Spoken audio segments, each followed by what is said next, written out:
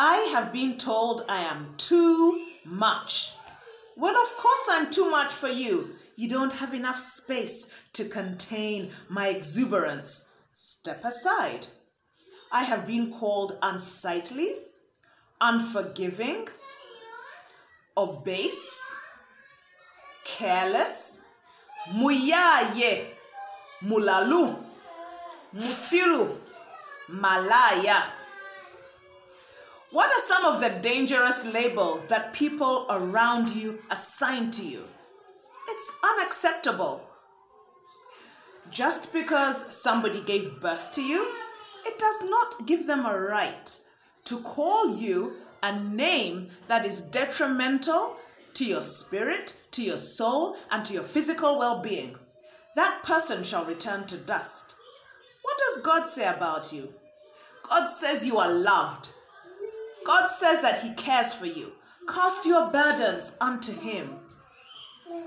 God says that His ear is not too deaf to hear, nor His hand too short to save. Why don't you trust the definitions to the Almighty God?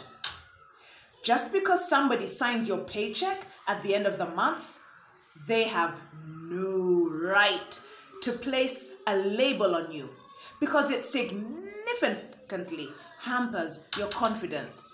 If every day when you're walking into your place of employment, the label of careless, unworthy, not up to the task sticks on you.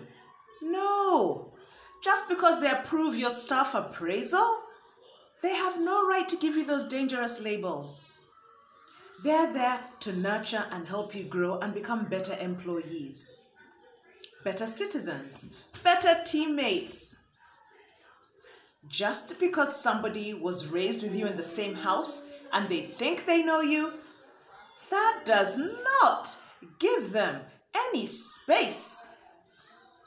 There is no room anywhere in heaven or on earth for them to start scribbling your name as silly, useless, unintelligent, poor, worthless. No, those dangerous labels have no place. How about you? What are the labels that you give yourself?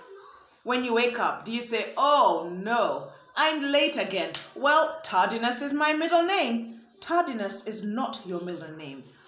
You are fit. You are able to accomplish tasks set before you. You are confident.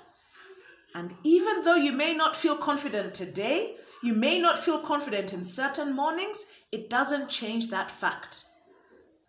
Go back and look at the fruit of the Holy Spirit. You are filled with self-control. Just because you give in to some of your gluttonous desires, it does not change that. Work towards being the person you're supposed to be.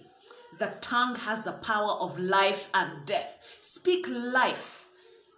You are wealthy. You are successful. And work towards those labels of greatness, those labels of progression every day, because that is who you are. You are loved, you are cared for, you are blessed. Have a wonderful Monday morning. God bless you.